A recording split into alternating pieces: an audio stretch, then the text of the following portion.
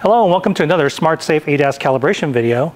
Today we'll be working on a 2020 Volkswagen Tiguan and we'll be calibrating the ACC or Adaptive Cruise Control front radar. We'll be using our iSmartLink 801 display tablet along with our ADAS 3-in-1 radar calibration frame. So let's go ahead and get started.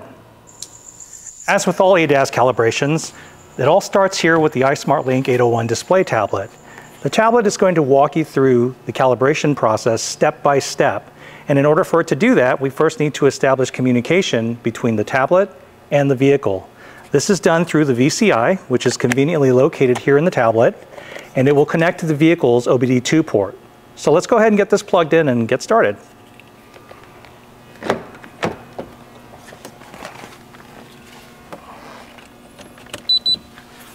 With the VCI plugged into the vehicle's OBD2 port, we'll go ahead and key the ignition on to position 2. Next, we'll go ahead and click on the ADAS calibration button. Here we can see our VCI is communicating with the vehicle. Choose Volkswagen.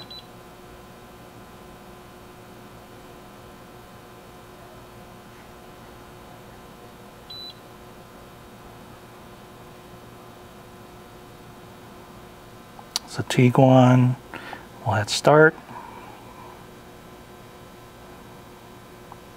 And we'll always start with our ADAS system scan. So we'll click that and press start scanning. And this will go over all of the ADAS modules that are equipped in this vehicle. Currently this vehicle does not have any DTC codes, so everything will show up here in green. But we'll move forward as if there was a fault code for ACC. So next we'll click report. Here we're going to go ahead and generate our pre-repair report. So we'll hit OK. Our pre-repair report is generated. We'll hit save. We'll click on the back arrow. And next we'll go ahead and select ADAS calibration function. We'll choose ACC Radar Calibration.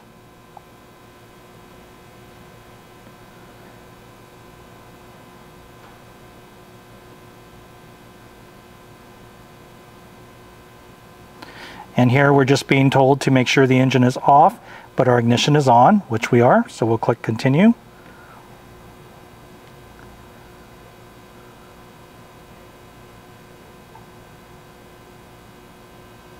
And next we're being asked whether or not we're performing a static or dynamic calibration. In this case, we're showcasing our static, so we're going to go ahead and choose number 1 for static. And then the next question it asks is, where is the position of the radar on this particular vehicle? For this one, it's in the middle position, so we'll select 2. And then it asks, which calibration platform are we using? So in this case here, we're using our ADAS Radar 3-in-1. So we'll select that. So the next series of steps are going to be plumbing the vehicle so that we can get the center point line of the vehicle, and that will help us to get the calibration frame centered to perform the calibrations properly. So let's go ahead and get started with that. So our first step is to point out the 2 points on the vehicle in the front and in the rear. This is our center point, so we'll go ahead and use a plumb bob using the center line of the vehicle, which perfectly on this for this vehicle it's the Volkswagen V, so we're right in the center there. And we'll go ahead and drop our first point, which is point A. So I take my plumb bob, place it on the vehicle.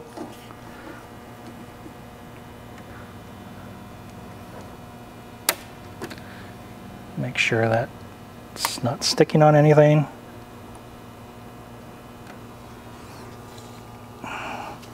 And this gives us our point A. So we'll go ahead and place our 5-line laser in this position.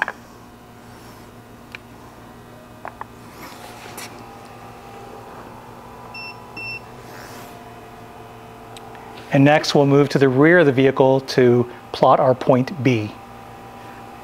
Just as we did in the front, we're going to go ahead and plot point B at the rear of the vehicle.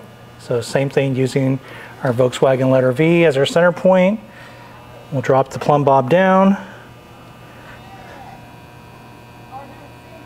and mark our point B.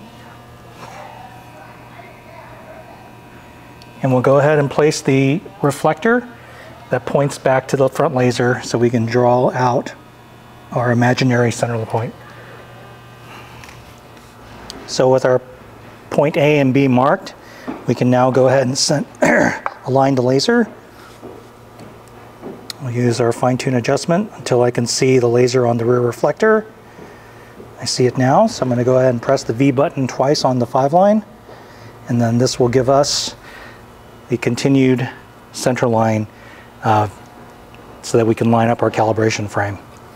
So the next step here is to measure out 1,300 millimeters from the center line, or center point A.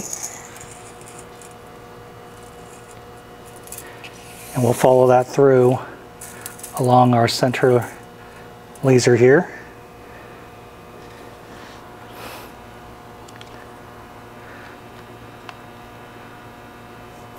And right here we're at 1,300, so we can see our laser.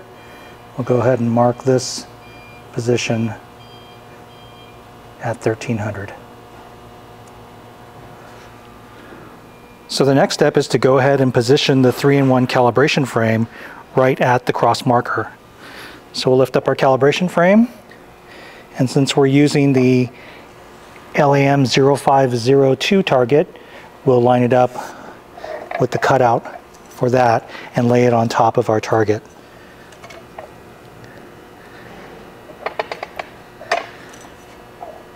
Once we have that position, we'll go ahead and center it with the laser marker.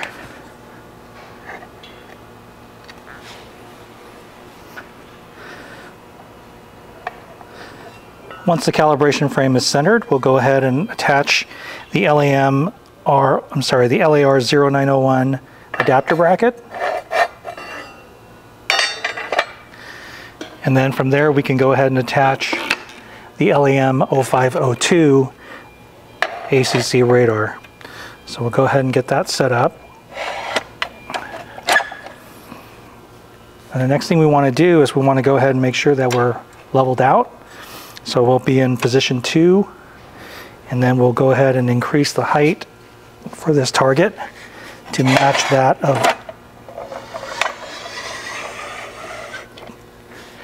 we're going to match that to the target, or I should say on the radar of the vehicle.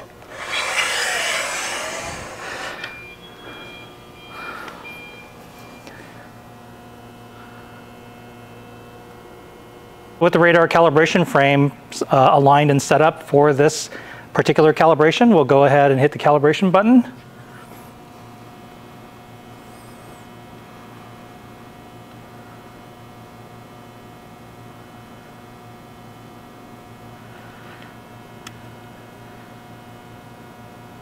And looks like we've got a successful calibration.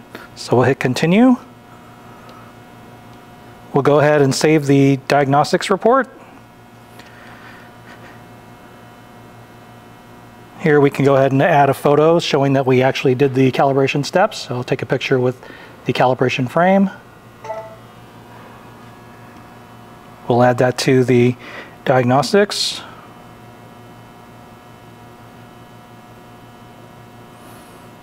We'll hit save. We'll go back to the ADAS calibration menu. We'll go ahead and select ADAS system scan. We'll perform the scanning option again. Now this is going to throw us a code, and we can go ahead and clear this code. So I'll select clear DTC. We'll scan it one more time.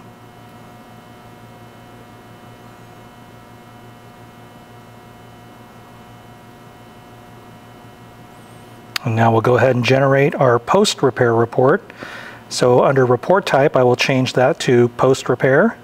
I will then click on the add button, and we'll go ahead and select the pre-repair along with our diagnostic scan to complete our post-repair report. Hit OK. And here is our post-repair report.